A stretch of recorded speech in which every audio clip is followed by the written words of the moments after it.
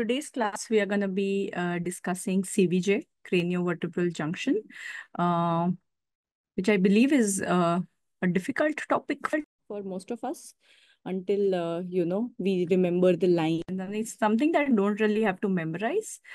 Keep it handy, and then whenever you're reporting a case, just quickly have it. Okay. It's a little bit of lag, I don't know, but it should settle soon. So let's begin.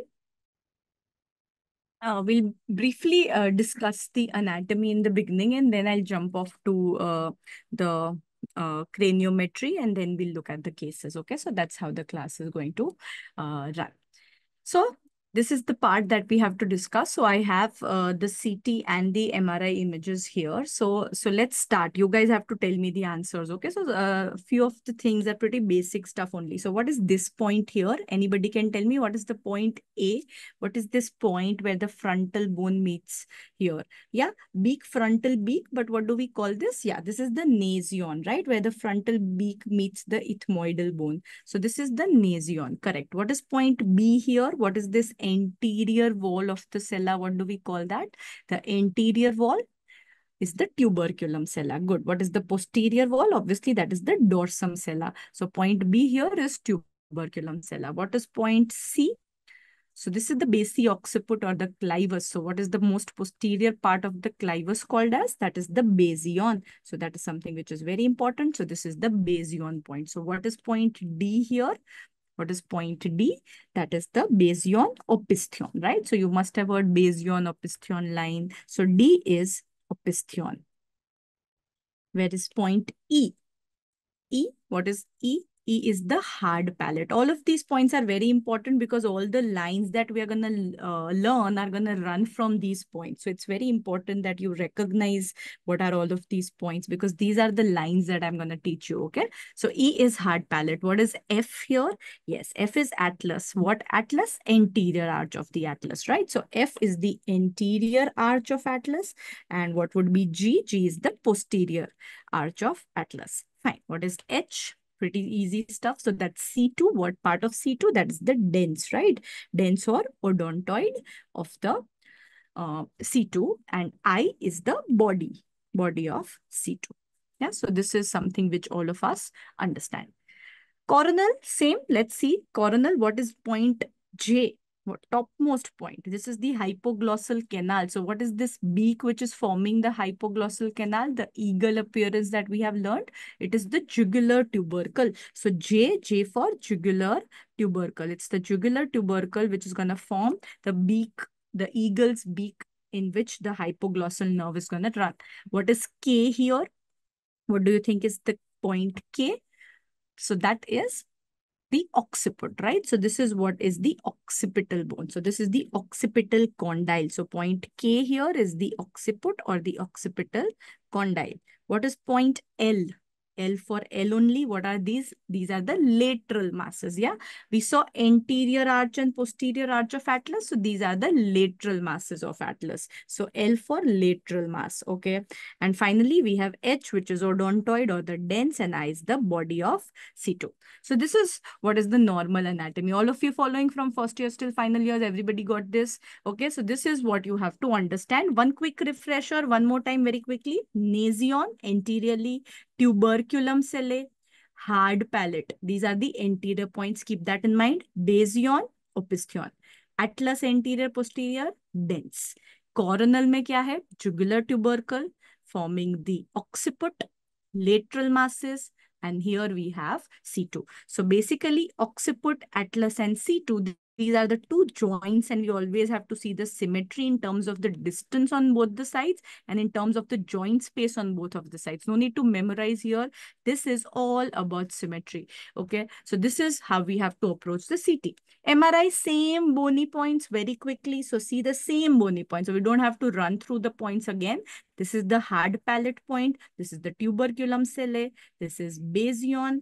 This is opistheon here. Can you all see the anterior arch of atlas and posterior arch of atlas? Can you all see the dens and C2? Yeah, so pretty simple here.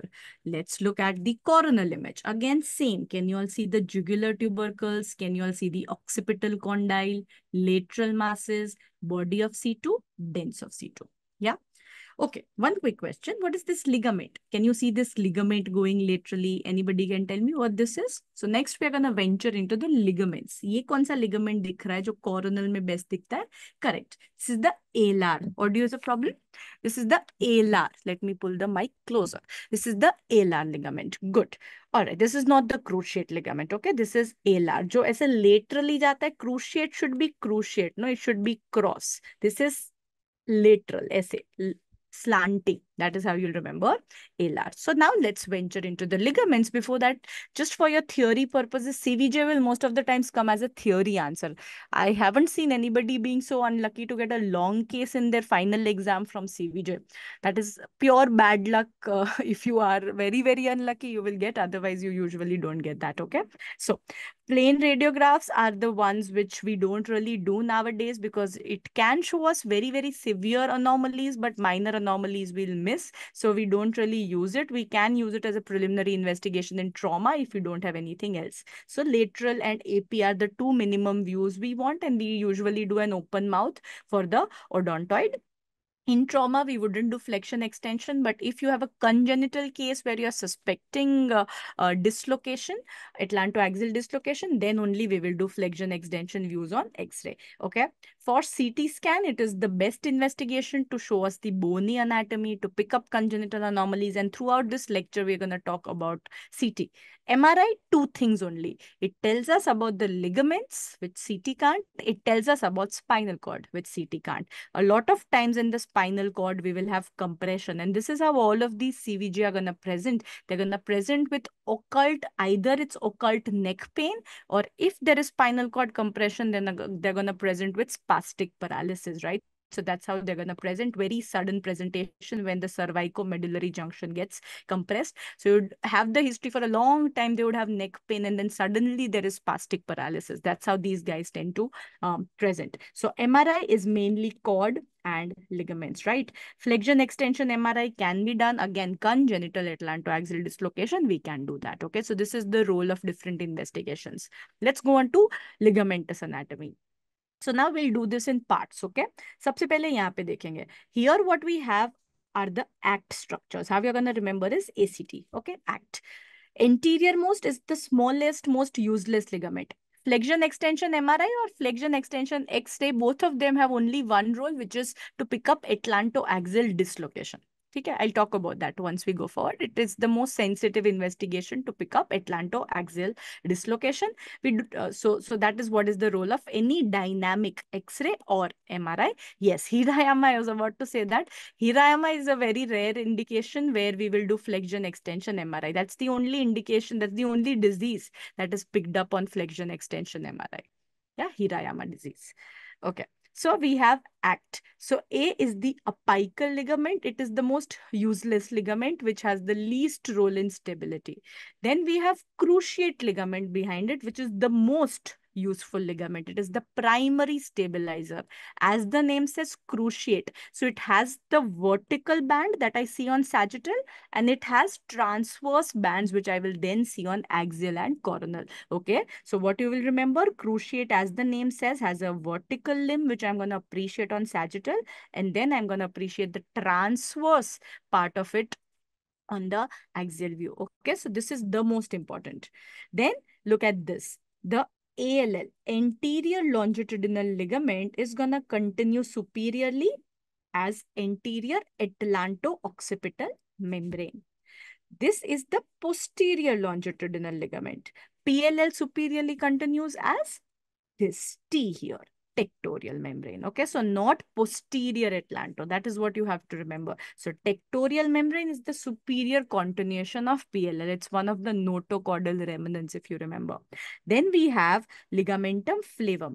Ligamentum flavum here is going to continue as the posterior atlanto-occipital ligament. So ligamentum flavum continues as posterior atlanto-occipital ligament. Behind, we have the interspinous ligament, the supraspinous ligament, which continues as ligamentum nuchal ligament. Yeah. So this is the continuation. Should I repeat one more time?